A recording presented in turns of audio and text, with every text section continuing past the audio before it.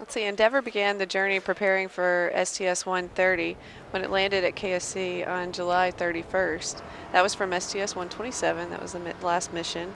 And you can see here some of the operations for towing Endeavour and getting prepared for rolling into orbiter processing facility 2. So once in the orbiter processing facility, Endeavour undergoes the maintenance operations in preparation for the next flight. What you're seeing on the video here is actually the forward reaction control system. We actually had a couple of thrusters that we needed to remove and replace this flow.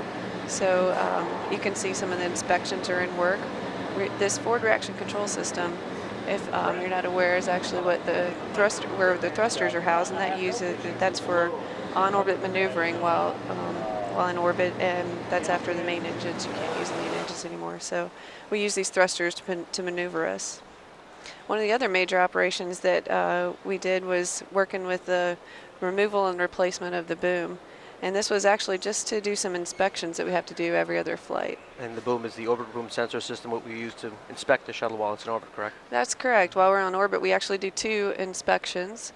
And the boom is just an extension of the arm that we use to wrap around to the belly of the vehicle and look for the thermal protection system, make sure everything is checked out, and make sure that the TPS is ready for re-entry.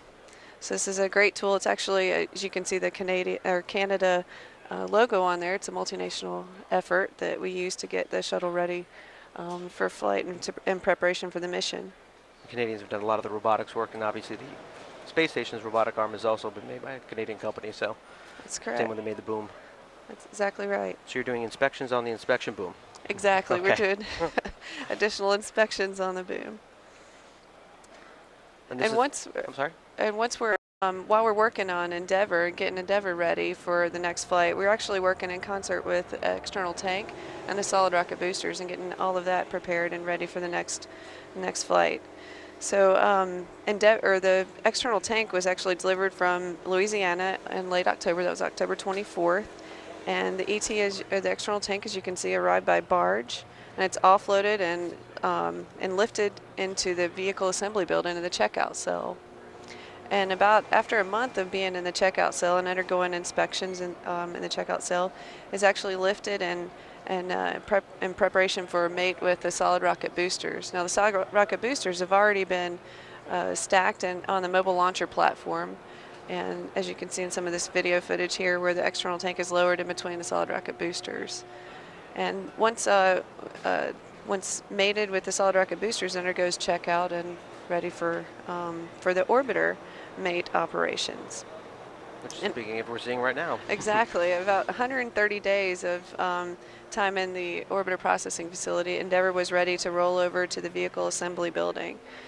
And that's about a typical flow length. 130 days is about nominal. We go from 110 to 150 days.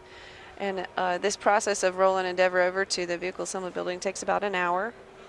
And you can see it was on an orbiter transporter system, so it doesn't roll over on its own wheels. It's on a transporter system. And then once in the vehicle assembly building, it's attached to a sling, a lifting sling, and they use a couple of cranes to lift the Endeavour up to about to the top of the vehicle assembly building in preparation for mate. And this mate operation that we're in the vehicle assembly building takes a couple of days. And on a typical basis, we stay in the vehicle assembly building for about 7 days for the checkout, for the mate with the external tank and checkout of the vehicle, make sure everything is working properly. But this was a unique flow for us. We actually stayed in the vehicle assembly building for about 25 days. That's not typical, but we did have the holiday break in there. So we had about 2 weeks of the holidays where we gave the team a break during the holidays. And it's like you knew it was going to be a very busy year, so the teams get a little extra time off before. And yeah, that's exactly right. We did want to try to give across the space center as a whole. We tried to give all of the teams off for about 2 weeks during preparation for this next year. And as you can see in this video, the orbiter is actually being lowered, and the mate process is undergoing. And once back from the holidays, on January 6th, Endeavour rolled out and the space shuttle vehicle rolled out to Pad A. And if you recall, back in early January, we did have some very chilly weather, and it was very unusual for us in Florida. We had a cold snap for a couple of weeks. But we did take some extra precautions to make sure Endeavour and the people that were working out there were kept warm.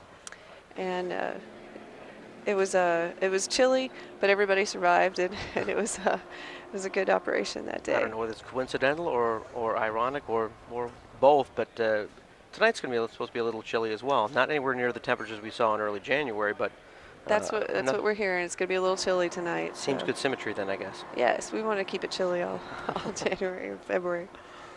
So we spent about a month out at Pad A. Some of the major operations that we did were powering up the vehicle, loading the hypergolics and Endeavour, and doing some crew training as well.